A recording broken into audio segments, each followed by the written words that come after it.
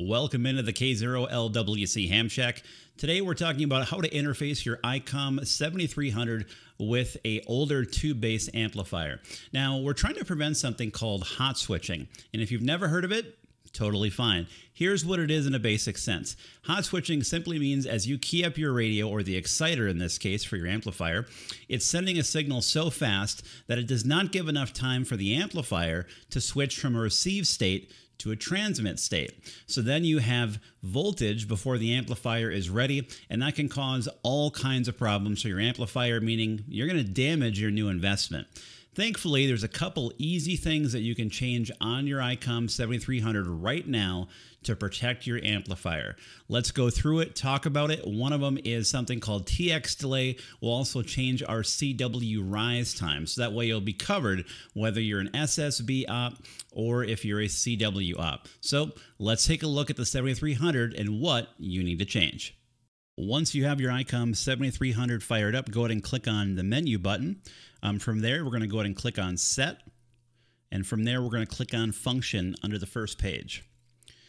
Scroll down to page 2 of 8. You're going to find TX delay. Go ahead and click into that. You're going to have two different options, one for HF, one for 6 meters. Now, the consensus is that 15 milliseconds of time is enough. People have put it on the scope. They've looked at it. I like to give myself a little extra insurance, so I'm going to choose 20 milliseconds of delay. I'm also going to choose that same option for 6 meters. I'm going to choose 20 milliseconds. It's not a bad thing to have a little bit more time in there. It's not going to hurt or change anything, but it is going to give you just a little bit more insurance that you have no arcing going on inside of that amp. Now, for you CW operators out there, we got one more thing we have to change, and really anybody, because just give yourself the insurance, right? Go ahead and back out of this. Now that we're in USB mode, let's go to CW mode. Once we're in CW mode, let's click on Menu, and let's go to the keyer.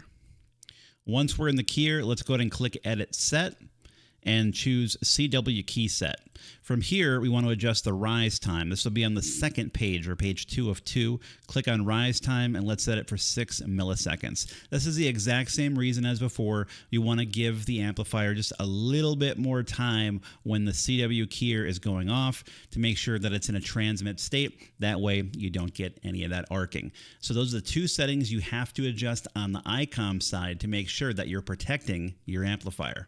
And that's it. You're finished. It's just that easy. Don't forget to like this video and subscribe for more videos like this in the future.